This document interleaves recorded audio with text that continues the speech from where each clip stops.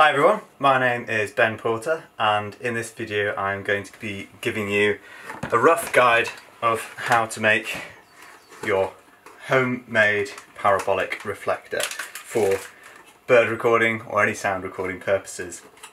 So I made this little parabolic reflector last weekend as a sort of just slightly bored, don't know what to do sort of job, and I've seen a lot of interest in it since posting up a few images. I really enjoy taking recordings of bird sounds and calls, and I've been doing increasingly so over the last few weeks. I thought I'd go the next level up and try and get something that really just amplifies the sound and really concentrates it to make bird recording a lot more easier and to get much higher quality recordings without having to get the really expensive gear.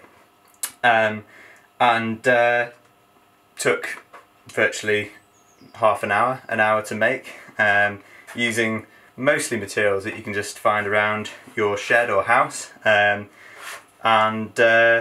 just using your iPhone and some headphones. So it's pretty cheap really, and the results have been fantastic. I will edit in a few of the sort of comparison recordings into this video so you can hear yourself a few of the recordings taken with and without the parabolic reflector, but I've been really impressed with the results so far, and it's by no means the most sort of perfect model. I'm sure a lot of people could probably make one a lot better than this, but yeah, I hope you find this useful and can make one yourself and really enjoy using it as well.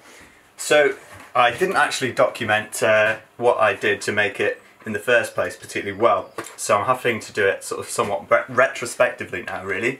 So I'll do my best to sort of show some of the materials that I used and then just take a look at the one that I've made to show you basically what I did. I would use another plant pot to make another one, but the other one of these has already been commandeered in to grow some peas, so I just about got this one in time. But so essentially what do you need to do this? So the ingredients, as it were, for making this are plant pot.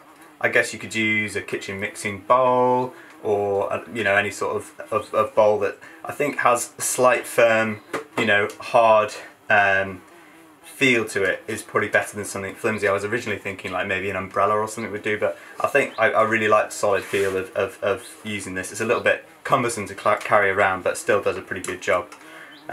So plant pot, you're going to want 4 or 5 screws, 4 or 5 washers, a handle for this. What I've actually used is one of these litter picking rings that you get for, you put a black plastic bag around here with this bungee cord for picking up litter and stuff. What I actually did was take this handle off this, this was Dad's suggestion, and then have just screwed this onto the back, which works really well. And then I also used the bungee cord for fixing the phone inside the dish, as I will show you in a minute. So I am still picking litter, I'll just say that there now, but it did come in really useful. So you might have to find an alternative handle unless you have one of these that you can use, but I'm sure you guys can get creative with it as well. You'll also need a piece of wood, and as I said just then, a bungee cord seems to be the best way, depending what microphone you're going to mount inside. For the one that I've made, as you might be able to see here, I've mounted my phone inside, which I'm using a bird recording app, or just a sound recording app, sorry, and that's doing the job really well. But you might want to just use a microphone or something, which will be easier to mount on the side, to be honest. So I'll just walk it through from this angle as well. So I've got the handle here, which is screwed in to the base of the plant pot from the other side. I've got the bungee secured via just a couple of knots with the washers here.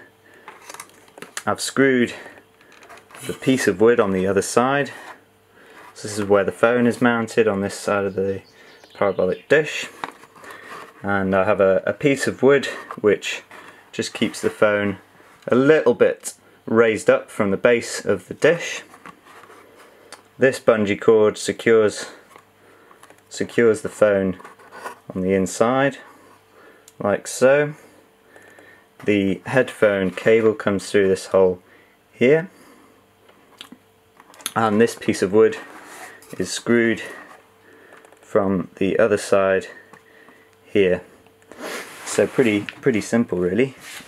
So yeah, I hope that tutorial was useful, and you're able to replicate something along those lines yourself, and get out there and get some fantastic recordings during this time of lockdown. Of course, stay safe, stay at home, but depending where you are, there's a lot less noise pollution around, certainly for me here on the Llyn Peninsula at the moment, and taking sound recordings, it doesn't seem like there's ever been a better time for it, really. So it's absolutely fantastic. See what you can get out there and record. And if you have any suggestions for how we can improve, I'd love to see other people's attempts at making one of these and some of the results and everything that people are getting. So please share them online, comment in the link to this description or on Twitter, and yeah, I look forward to seeing what people can manage.